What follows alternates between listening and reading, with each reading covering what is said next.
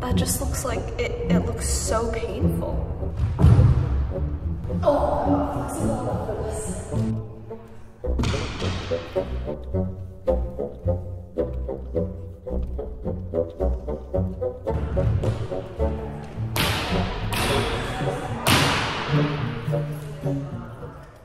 Hey guys, it's Sophie. Welcome back to my channel, and if you're new here, welcome. So for today's video, I'm going to be trying some elements from the routines of some of the top gymnasts in the world currently. I was super excited to film this video because it gives me, something new to do at the studio, gave me an excuse to rewatch World Championships because honestly I did not do a good job of keeping up with that in the first place.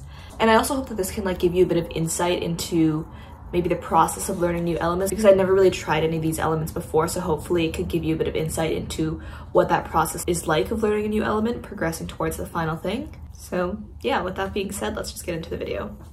Guys, we are starting off with probably the hardest mastery in this video, from none other than Sofia Raffaeli's hoop. Let's take a look.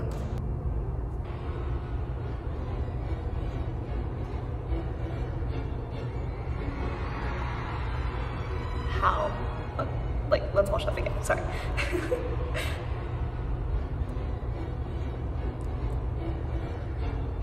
That just looks like it looks so painful. We're gonna try it anyways. Need to watch it in slow-mo maybe.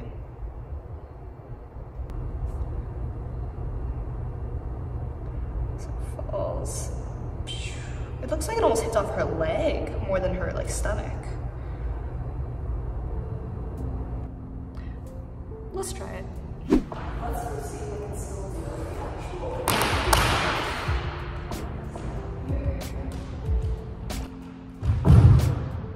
Oh, I'm not flexible enough for this.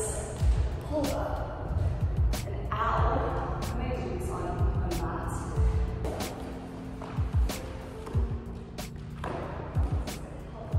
I don't know if you can this, but I'm gonna first try just falling into the bridge.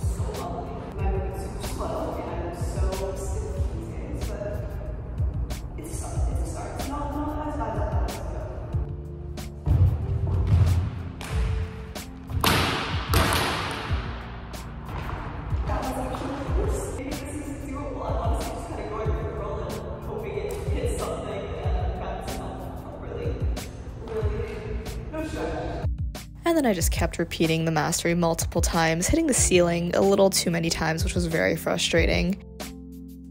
And then I got into this sort of slump of throwing too far backwards and then the hoop just kind of hitting off my chest, not going anywhere.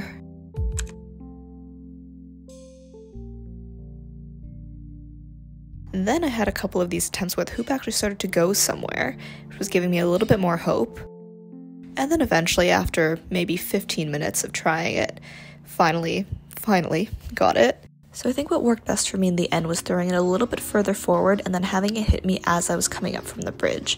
I had to experiment a little bit with where the hoop was hitting me, but I think what worked best was sort of at the top of my leg, side of my hip type of area. Finishing up the little commentary and in-between section here because I am too awkward around people and people walked into the studio. So I honestly did not expect to be able to do that one.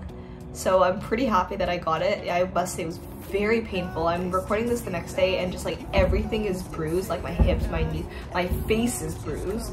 So that's really fun. For her to be able to do that consistently in every routine is very impressive because that can go wrong in so many different ways. And it can just shoot across the carpet, as you guys saw in my 8 million attempts.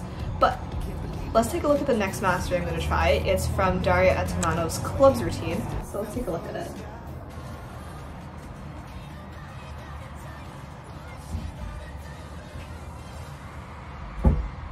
Interesting, because it looks like it bounces off her back or her butt. I don't know.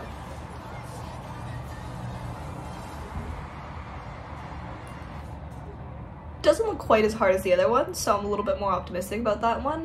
Let's see how we do it. So I first just wanted to get a sense of how the club was moving, so I practiced this movement of putting the club from my head to my back, and let me just say I look so stupid trying this. And then I just tried it without the club, the movement of the roll, forgot how much that killed my back on a hardwood floor, so I grabbed my mat and then just kind of went for it. And this was my legitimate first attempt here, where it kind of didn't really bounce properly and I caught it between my legs. I don't know if that's actually a mastery, I don't think it is. But several attempts later, I noticed a lot of times it was either bouncing too far back or not bouncing enough, and I just ended up kind of catching it between my legs. But then I had a couple of these close attempts, like the last mastery with gravity just pulls me right to you. Which eventually ended up with me getting it a few attempts later. And I think with this one, the club kind of just naturally bounces on close to the right place most of the time, just the way it falls. So I'd say mine's like kind of around my tailbone area that it ends up bouncing off of. Honestly, that one went a lot better than I had expected. It only took me about 5 minutes of trying it, so I'd say that one was a success. Up next, I'm gonna try something from Stiliana's ball routine. It's her famous side scale turn with like a little mastery. Let's watch it first. That is so impressive. Like, first of all, I have never had side scale in my routines. I do not do side scale balance, so this one's gonna be really interesting. Let's see how it goes. Alright, so my approach for this one was to start off with just trying the balance, which clearly didn't start off very well. So I just practiced the balance a few times to get a sense of how it's supposed to feel, get comfortable with that. And once I was satisfied with that, I grabbed the ball and tried to kind of see what the mastery was going to be like in a balanced form before starting the turn. Then once I felt comfortable with that, I progressed to trying the actual side scale turn, which as you can see, also not going very well. I don't even know how this happened. So do with that what you will. But in general, with my side scale pivot, you can see my body is not at all low enough. It should be at a 90-degree angle. But once I thought I was doing okay, which I clearly wasn't, I grabbed the ball and started to try that out with the mastery, which is just like a little drop. Also, don't hold the ball like that. But then I kind of was getting the sense that something felt off. Like the movement of the ball wasn't totally working. And eventually, I came to realize that I might have been doing the turn the wrong way. So I grabbed my iPad to check, and it turns out in fact that she does turn the other way. So naturally I had to try this out, which I think went worse than doing it the original way. But I ended up realizing that it was actually easier for me to balance when I had my left leg up. I was also just able to get my body lower, closer to the 90-degree angle when I did it on the left side. My opening is not at all there, but balance-wise it was better for me to do it on the left side. And doing it that way I was able to do the mastery properly. Not that the shape is there at all.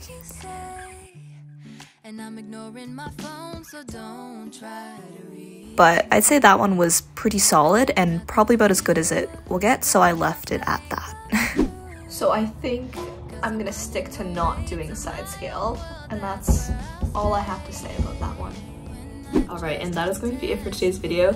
So I hope you guys enjoyed. I know I had a lot of fun filming this, despite all the bruises that I had afterwards, but it was very much worth it. If you guys would like a part 2, let me know, and if you have any suggestions for elements that you want me to try in the next parts, leave them down below. But yeah, if you enjoyed, don't forget to give it a like, subscribe down below, and turn on my post notifications if you haven't already, so you get notified whenever I upload a new video, and I will see you guys very soon with a brand new video. Bye!